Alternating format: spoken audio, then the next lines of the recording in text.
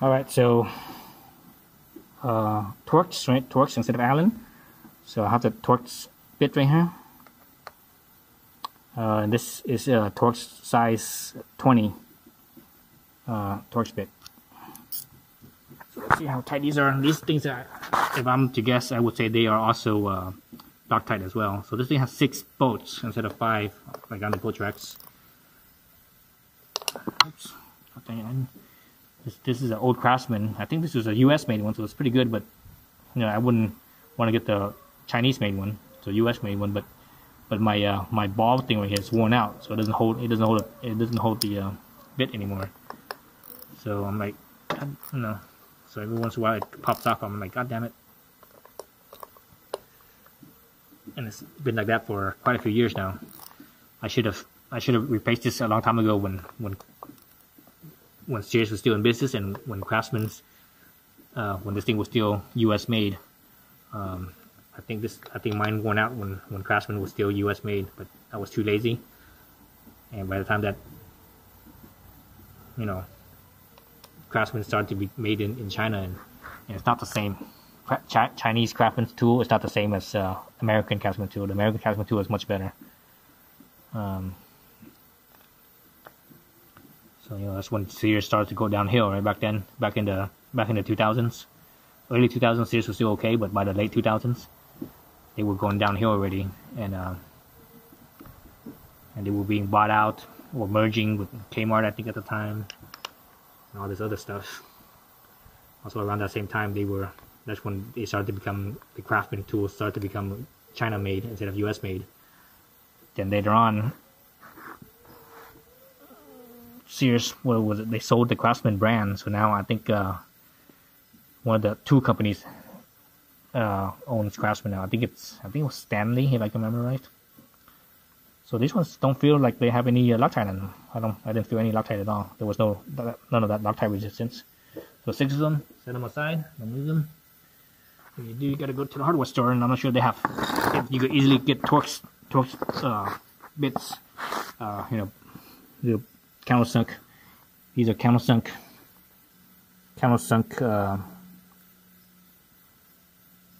torque bits. So it might be kind of, you know, and they're metric, so that might be kind of hard to find at a hardware store. Okay, so now I got that off. See how this thing is moving. This thing is a very tight fit. This cover against the wheel itself is a very tight fit. So let me take this off here.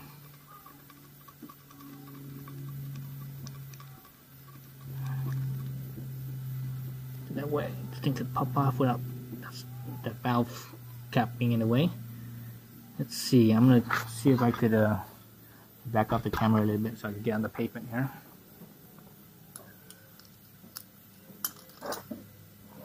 See if I could kind of do this a little bit, kind of.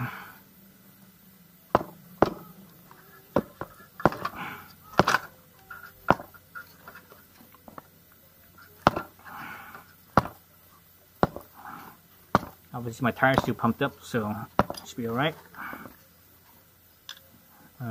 Nope, that didn't do anything. I was hoping it would kind of budge the cover a little bit. I was hoping it would budge this cover a little bit so I could get a screwdriver into it easier. It looks like I can't. So I have a flathead screwdriver, and this one's really worn out. It's basically like a pointy blade now. It doesn't even have its square head anymore. So this is what I use for prying stuff. I think that's the reason why it's so worn out, because I use it for prying stuff. I've had this thing for like forever. Let's see. Nope, can't get in there. So we can get in here where the valve stem is. Oh, come on.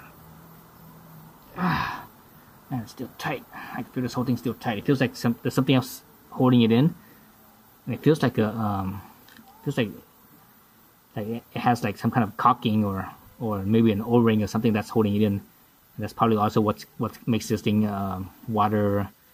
Was it the IP54 or 56 or whatever number it is? Splash, you know, it makes it splash proof. So I think that's what's keeping this thing on so tight. I wonder if the back has anything. I don't think it does. The back side of this wheel. Yeah, it just has this things. I don't even know. That's plastic. This is metal. This is aluminum plastic. Let's see what this side has.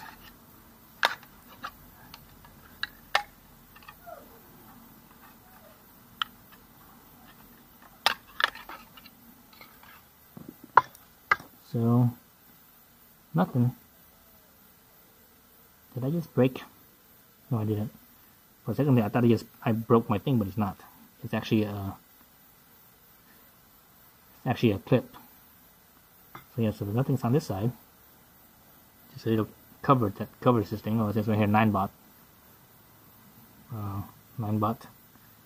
Right? Because this is own. You know, this is 9 baht. 9 baht has an ownership in a Xiaomi 9 baht Segway, because I think 9 baht bought out Segway. That's why it's called Segway 9 baht. But 9 baht bought out Segway, and I think 9 baht also has an ownership in Xiaomi. That's why you see the 9 baht name. Okay, so all of them pop back in, so we're good there. Let's go back to this side. Okay, so nothing is holding this in. Okay, let's see. Let me try this again. Maybe this screwdriver is not enough leverage. Let's see the bigger one. Here's anything. So you know when you do this, this is gonna mar up your wheel. So that's kind of a given. So don't expect I think it's too big. The head's too big. Yeah, I can't get it in. You know, sort of. Oh man, I can see. Because this tie is so thin, I can actually see the metal right here kind of flexing a little bit, so that's not good. Because if I did any more force, this little bridge right here will on the cover will crack. So I don't want to do that. Let's go to a meteor. Oh shit! I just bent my freaking stem there. God damn it! I knew that was gonna happen. Let me push it back later. Go back to the small one so that we can avoid the stem.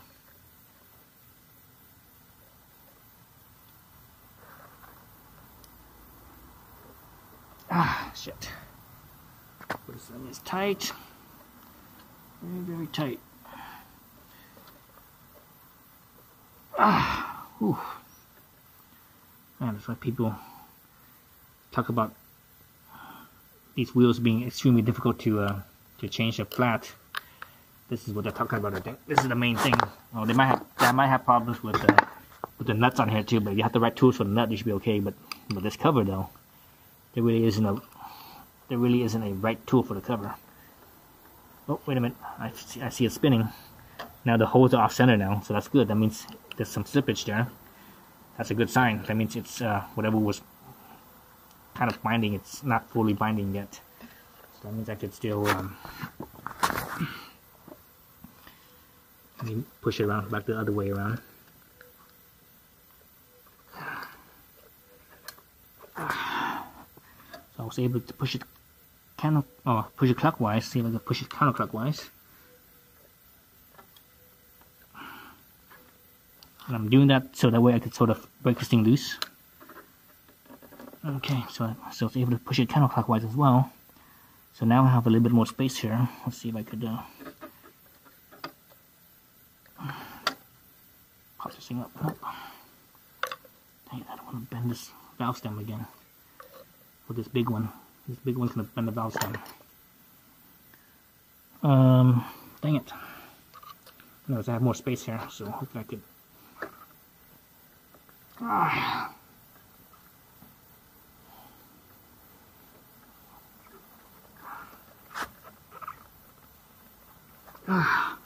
man, nothing's happening. It's a very tight fit. It's like an extremely tight fit. That's why it's able to have its splash rating, splash resistant, water resistant rating. Man, all these bugs are buzzing around my face. It's a hot day today. It's 90 degrees. 90 degrees today. day. Bugs are buzzing around my face. Let's see if I can get this damn thing off.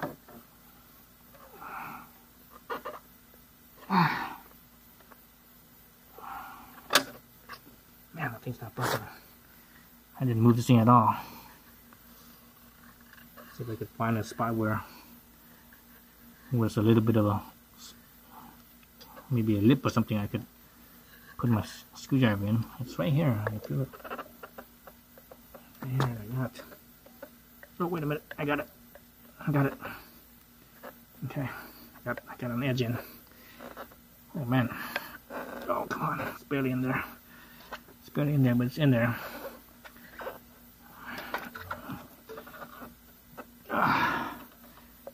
Okay, man. It's all dinged up the wheel. Look at that. It's all scratched up.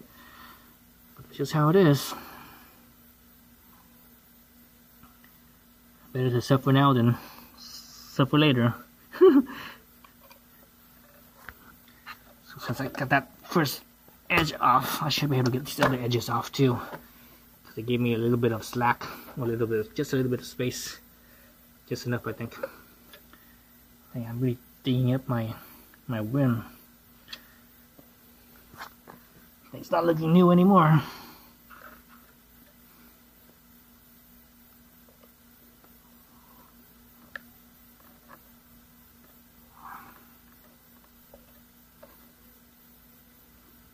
If you do this, you kind of walk the thing all the way around. Walk the screwdriver to basically pop it off all the way around. You're basically, because how the cover fits on is like it slides into the shaft, for example. So you get so that way it slides straight out. So that's why you can't just pop one side off, because when you're trying to pop one side off, it's doing this, inside the shaft right here, basically. So it's doing that. It's just torquing on the shaft, and not, you have to basically get it straight out. So if you inch a little bit at a time all the way around, you keep on doing that, it will slowly give you, it slowly smooths the cover up, and that will give you more space. And when you have enough space, you can put the bigger screwdriver on, and if you do one on each side, you should be able to it should be able to pop off. So I'm not sure if I'm gonna be able to do it on camera, because, whoa, shit.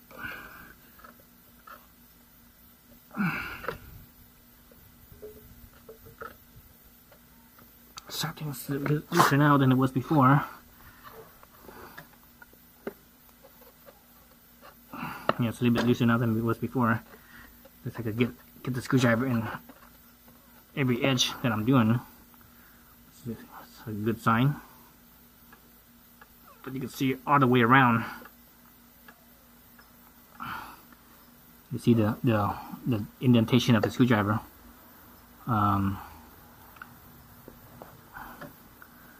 So yeah, so your wheel definitely won't look new after this. After doing this, it won't look new anymore.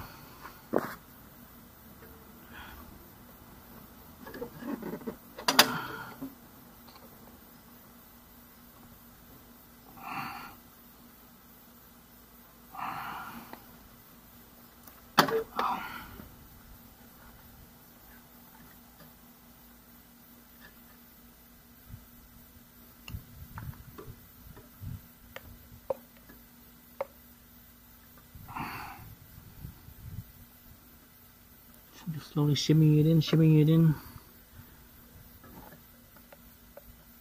Slowly shimmying it in. Trying to get a bigger, more of a gap. So yeah, oof, man. Let's stop the video, and I'm actually gonna continue doing this. Alright, so I think I got it. So what I did was I got enough space in here to keep one screwdriver in. And I slowly just kind of used the small screwdriver and just kind of slowly walked it along here. As I walked it along, I went in, I lifted it up a little bit to give it a little bit of gap. I put the other one in, gave it a little gap, and I just kept on slowly walking it all the way over. Now that I'm at 180 degrees over here, since you're at 180 degrees, you have basically even pressure. on both sides, so it's uniform. So that way, when you just kind of do this, butterfly thing motion, and the whole thing will lift up. Because again, how this thing is attached, it's mainly right here that's holding it in. It's basically the axle. It's a cylinder, right? Think of it as a cylinder, and this cover here is another cylinder.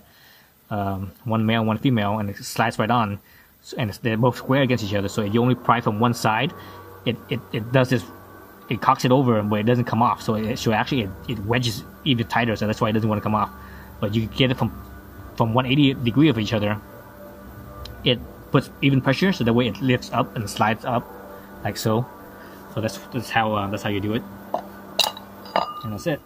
Pop it off. Pop it open. And it's all right here. It was with that bearing. The bearing right here was what seated, and it was nice. It was a very tight fit. That's it. And that's the motor. 300 watt motor, right? 300 watt motor. See how many wires, how many windings there are here. That's 1, 2, 3, 4, 5. I see 5 wires. Let's see how many actual windings there are in there. There's 1, 2, 3, 4, 5, 6, 7, 8, 9, 10, 11, 12, 13, 14, 15, 16, 17, 18, 19, 20, 21, and 2, and 3, and 4, and 5, and 6, 27. 27, let's see, what's a divisible number by 27? 9? 9, right? Because 9 times 3 is 27, so 9, and basically it's 3. So this is a three-phase motor. 3-phase motor, that means this is an AC motor. 3-phase AC motor. Anyways, so back to what I originally wanted to do in here was, let's see if I can get this thing here and move this out of the way so it stays protected. No, I want to keep that side protected, sort of. Keep all those windings protected. I want to look for, it's right here. So this is what I want to remount with a deburring tool. So that way I can fit an air chuck in here. So right now the air chuck's not going to fit the way it is. So this deburring tool, basically you just, you have to go in a clockwise motion. So it's basically just like that, like so. You guys can see how it's just shaving off material. Now you don't need to focus on the bottom here. You mainly need to focus up on the top edge. So when you're doing this, as you go up, you put more pressure towards the top, and when you go down, less pressure, and more pressure up, down, less, more, and it will open up the side more. That's where it really needs it, is up on top of here.